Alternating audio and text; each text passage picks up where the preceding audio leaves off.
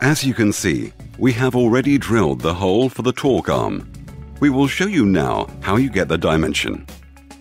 We clean the shaft and take the dimension from the operating instructions. Please add the radius of your shaft size to the caliper to get the center of your hole.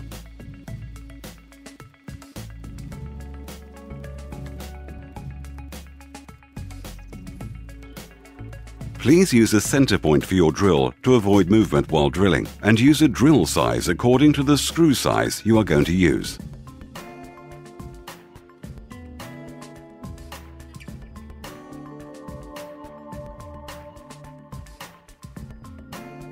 We now show the mounting of the one-gear drive to the shaft and torque arm fixing. We clean the shaft again.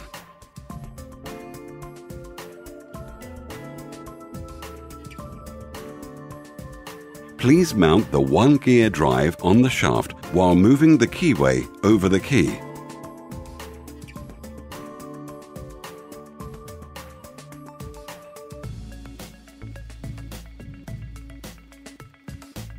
We turn the one-gear drive in position and move the torque arm over the torque arm fixing. Next, we assemble the retainer ring into the hollow shaft.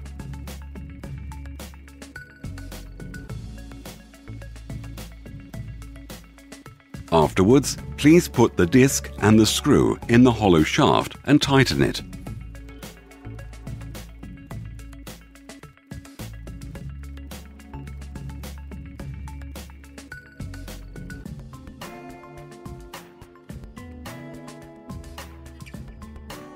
You are nearly ready now. Please put the hollow shaft cover over your hollow shaft.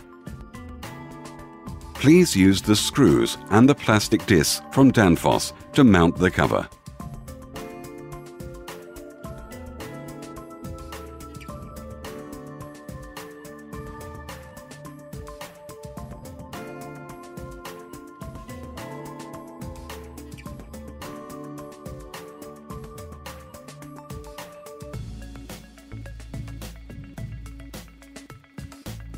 While tightening the screws, please be careful and avoid damaging any painted surfaces.